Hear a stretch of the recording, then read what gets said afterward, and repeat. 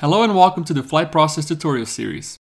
My name is Rico Ollinger, and you're probably going to get tired of hearing my voice by the time you're done learning how to use DealerSocket, but trust me, you'll thank me later. Let's get started. To log into DealerSocket for the first time, you will need to have received an email from the system with your login ID. If you have no clue what I'm talking about, let's pause for a moment and switch over to your email browser so I can show you what the email looks like. When you open the email, you will see your login ID and temporary password. Keep this window open or copy the information before going to the next step.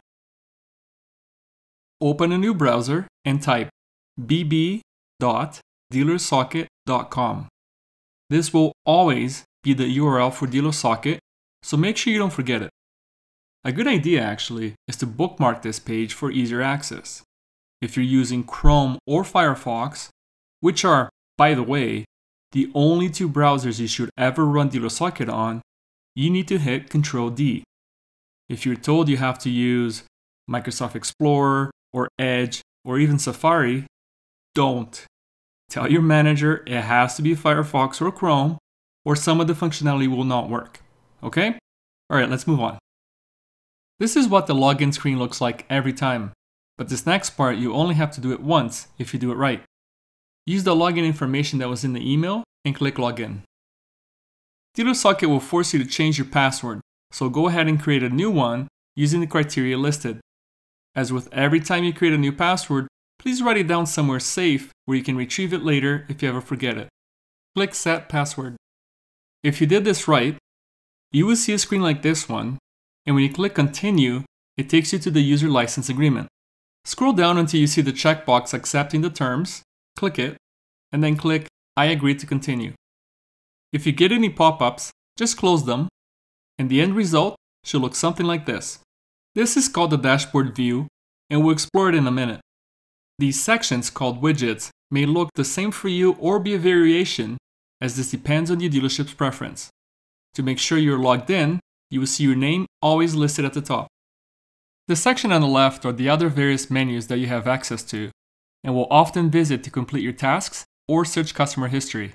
Again, what you see on this tutorial and what you may see on your screen may differ from store to store, but you are guaranteed to see the first 4 menus and we'll explore them next. By the way, you can expand or collapse the side menu by clicking on the bottom arrow. Clicking on the home icon will always bring you to this screen. Clicking on the search icon will take you to the search screen. This search feature is pretty cool because you don't have to tell the search engine which category you want to search like some of the other CRMs make you do. This search feature behaves just like a Google search where you can enter anything you like to search and it will look for a match. You will learn more about this in a different module, but before we move on, I'll quickly tell you about the advanced search feature. Remember a minute ago when I said that DealerSocket doesn't force you to choose a category before searching it? Well, it lets you do it in the advanced search screen, but it's not set up as a default. The option is here if you need to use it, but I've been using this CRM since 2011 and I've been in this screen maybe a handful of times. The next menu you have access to is the one with the little dude icon.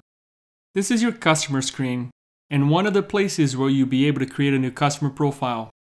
We'll go over those steps in a separate module, but at least now you know where it is. And last but not least is the Opportunities and Tasks menu with the checkmark icon.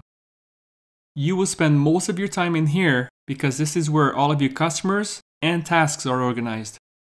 Customers, also called opportunities, live under the Opportunities tab, and you will recognize this screen because it will reference your open events, which represent the customers you're working towards a deal.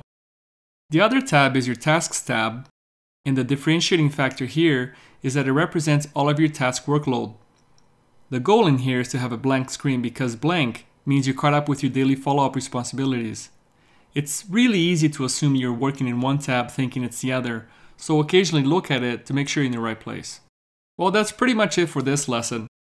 Feel free to poke around the CRM to get better acquainted, and don't forget to continue with the training as there's a lot more to learn. You will occasionally see these icons pop up on your training screen. The first one will repeat the lesson you just learned, and the other will continue to the next topic.